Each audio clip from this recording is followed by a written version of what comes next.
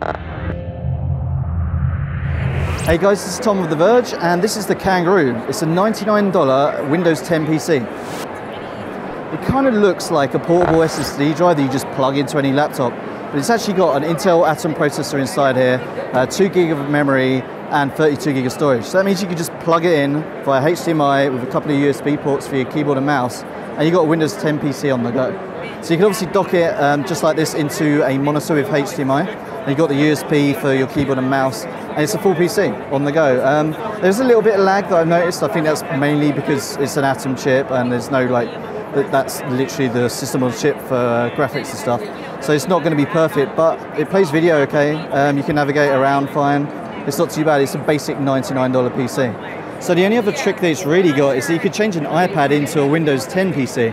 So basically it plugs in via the lightning cable, and you download an iOS app, and then you've got a Windows 10 PC that you can actually touch the iPad screen, navigate around. Again, it's a little laggy in this sort of interface because obviously it's going through the cable and onto the iOS app. But if you really want a portable Windows 10 PC that you can plug into a monitor, a keyboard, or an iPad, this isn't too bad for $99. So the really unique thing about this Kangaroo Windows 10 PC is it has a 4-hour battery life inside it before you need to sort of plug it in and recharge. That's pretty cool compared to like a PC stick or any of the other alternatives. So it might be worth considering if you're really looking for something that's this small and this portable for Windows 10 PC.